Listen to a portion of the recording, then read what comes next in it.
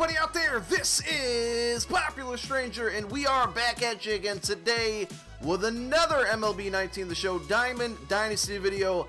Let's recap today, guys. If you missed it, earlier this morning, video number 1 of the day, we put out basically a tutorial, tips and tricks, all you need to know, everything you need to know on how to use the market, how to buy and sell cards in MLB The Show.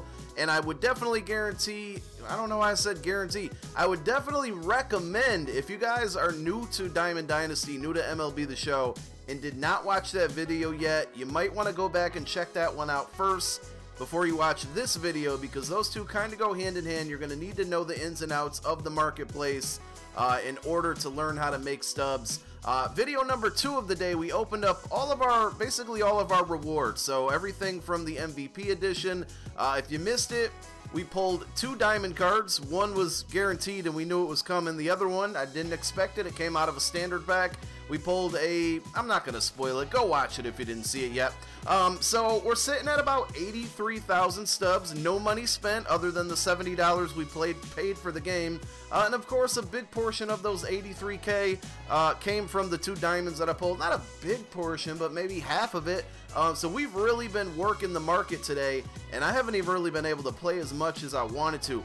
Tomorrow morning, if you guys want to come watch me live stream Diamond Dynasty, I'll be live. My Twitch channel is down below in the description. You can find me at twitch.tv/xpopularstranger.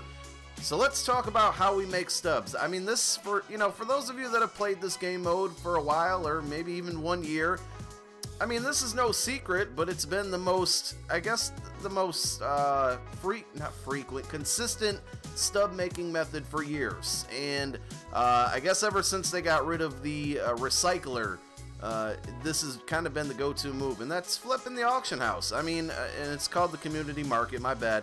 I'm going to show you a couple things here. So, number 1 is, this is definitely a grind. It's not going to be a get-rich-quick scheme. It's just not, there's not a foolproof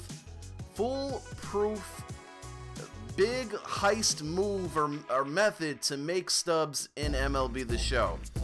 At least not for the last couple years. You're going to have to grind it out. You're going to have to work the market. You're going to have to flip a lot of cards. You're going to have to do some good investing. And we'll talk about that down the road once the MLB season starts. But if you go to my completed orders here, guys, I already have 23 pages full. And you're going to just see a lot of buying and a lot of sell. Well, I mean, that was obvious, Mike. You can only buy or sell. But I guess you're going to see a lot of the same names. So you're going to see buy Carlos Gonzalez 288, sell Carlos Gonzalez 525. Sell, where is he? Who we look? I'm trying to look for double names here. So Cargo was up there right away. We'll go over to page number 2, see if we can find it. Albert Elmora Jr. Sell for 555, sell for 555. If we go back, we bought him for 333, we bought him for 333. So you guys see a trend here. We're buying low and selling high. And there's kind of 3 methods, not 3 methods, but 3 types of ways to make stubs off of this method. There's consistently easy, guaranteed small profits. We have a sweet spot with silver cards, which we're going to take a look at. And then you kind of have like your big game, your whales. And that's your gold and diamond cards, which aren't going to come as frequent. But if you are able to hit on one, you're going to make a nice amount. I'm shooting for silver cards right now, and I think you should too. Because usually at this point in the show, early in the year, silver, I mean, this is so obvious, but silver cards are at their highest. They're never going to be this expensive unless, you know, it's a guy who might get an upgrade. And again, we'll talk about that type of stuff in the future. But, you know, there's a couple different ways you can do it. So obviously you can go to, just go to your market filter, and you're looking for big gaps in pricing. So I'm actually just going to go to filters, max overall. We're going to break it down to like 84. I'm not even going to look at diamonds right now because it's just not worth it. But you're looking for nice little gaps here between the buy now and sell now. So like this card, Rick Porcello. Welcome to my channel. My name is Popular Stranger. I mess up a lot of names. Get used to it if you guys have not watched my Madden videos and you're here just for the show. Yes, I'm going to fuck up a lot of names. Deal with me, okay? But we're looking for big gaps, and when we look at golds, there's not many. I mean, you know, maybe right here, You can buy Lorenzo Kane for 4.4, sell him for 5.1. You know, with the 10% profit, you're going to make some stubs. But these cards just don't hit as often. Now, it does seem like pack odds are a little bit better this year, and maybe it's just because so many people are pulling packs. Trevor Story is really 13K. Wow. But gold cards, unfortunately, are very rare. Until like a special pack comes out, you're going to see some just really dumb amounts. So here's a good gap, what we say. 6.2 for Real Muto. 8.5 for JT. So you could buy him. You know, I could put in an order here, and whoops, wrong button. We're gonna go to buy sell. We could go, let's go 6. I'll put in a buy order for 6.4 and just pray to the Diamond Dynasty gods that somebody sells him to me. Then, you know, if somebody does, I might list him for, and you gotta undercut, you just have to. Say I get this, I sell him for $7.99. I'm gonna get $7,199 back, and that's gonna net me like a 600 stub profit, 700 stub profit. That's good in MLB The Show. I know if you're thinking of MUT terms, making 700 coins is ridiculously stupid and just a waste of time. In the show, it is what it is. This is how it is, man. So these again, and look, somebody already beat me. I put 6.4, they put 6.425. It's a cutthroat game out here, man.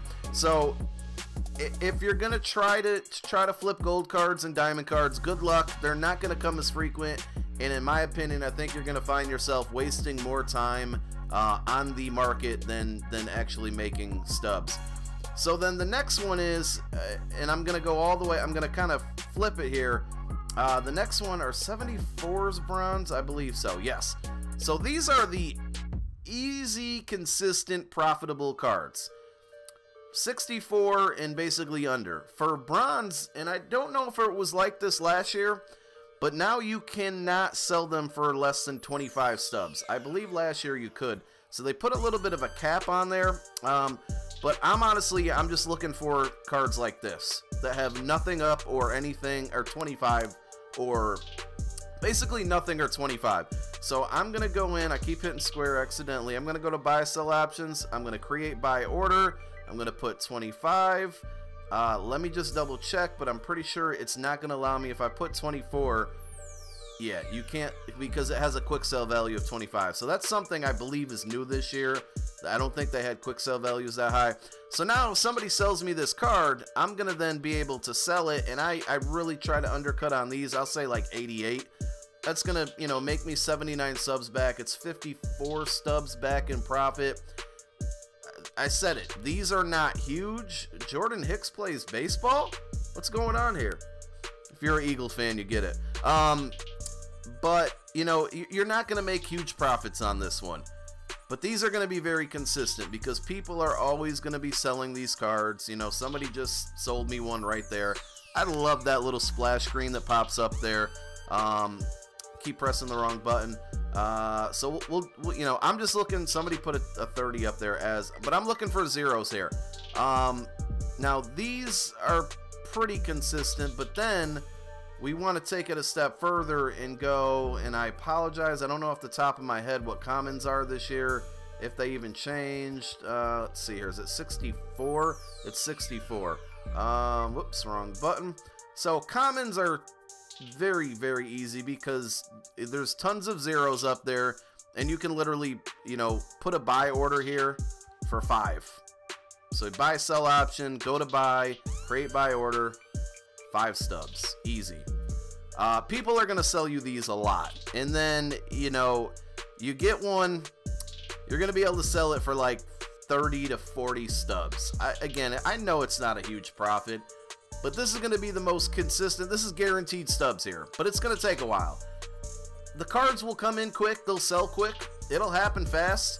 But the thing is that it takes a while to build a nice count. Another way that you can do this, I'm going to backtrack a little bit and go to my favorite method with the silver cards. But another way you can do this is if you go to our collections, go to live series, and you can just go team by team. And I like how they sort the worst cards at top now, and you can just like go through. So this is where you got to hit square. It's messing me up. It's been messing me up all day. Sometimes I got to hit square, sometimes I got to hit X. So I will go to viewed marketplace. There's a 5 there.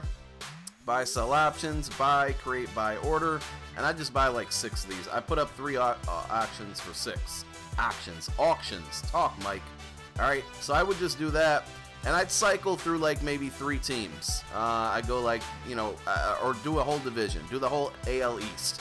Okay, or you can go to my collection, or I'm sorry, my inventory, player collection, and you can just go by team. Now this is top down, so this is the reverse, but this one I like to go and say, hey, I got 5 Orioles. I'll just go down to the bottom, and I might look for duplicates, view and market. I might list 5 of them for 7 stubs, and then try to resell them.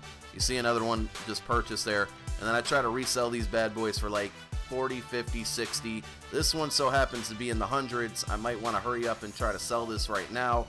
But again, you know, you're just flipping cards. It's really not rocket science. You just got to know what to look for, and you got to be not afraid. Wow, that sold really fast. You got to be not afraid to just take small profits. If you're making 60 subs every minute, you do the math, that's just the way it's going to have to add up. So you can go through player collection, you can go through live series sets, and just buy up a bunch of cards. Shout outs to whoever just pulled Fernando Rodney from the show pack. I really like that too, how your friends' pulls pop up, even though if you guys are a friend of me, you're probably gonna have some videos ruined for you in the future if you see that I got a really good pull.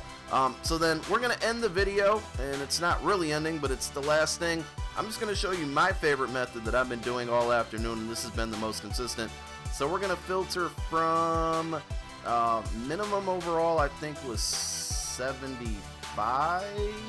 I can't remember my values right now, guys. My bad. What is silver? 75 to 79, is it? Let's see here. Yes. Nope, it's 75. Yeah, I had it right the first time, and now I keep pressing the wrong buttons. Okay, so 75 to 79. And this is where I'm looking for those gaps again. I honestly, you might want to page over a couple or just go like 77 to 75. But we're just looking for, we're looking for like the 300 range. Like this is perfect. Blake Parker. I will go ahead, keep pressing the wrong button. Buy, sell option, create buy order. I'll go like 355. Put up 1, put up 2. I like to do at least 2. 355. Bam. Hopefully somebody sells into me. If they do, right now 933 is the lowest. I would even lowball it and go like 850. You're still going to make a profit. If we sold it for 850, because I'm not quick off the math here, 850 gets us 765 back. It's basically like a little over 400 stubs. That's good. 400, 300, 400, 500, 600 stubs is a good profit. And I've just been going through the silver cards. You guys saw all my completed auctions, completed orders. If you look, a lot of these are in that 3, 4, 5, 6, 700 range. These have been my money makers. I made probably in an hour a good 10 to 15k stubs.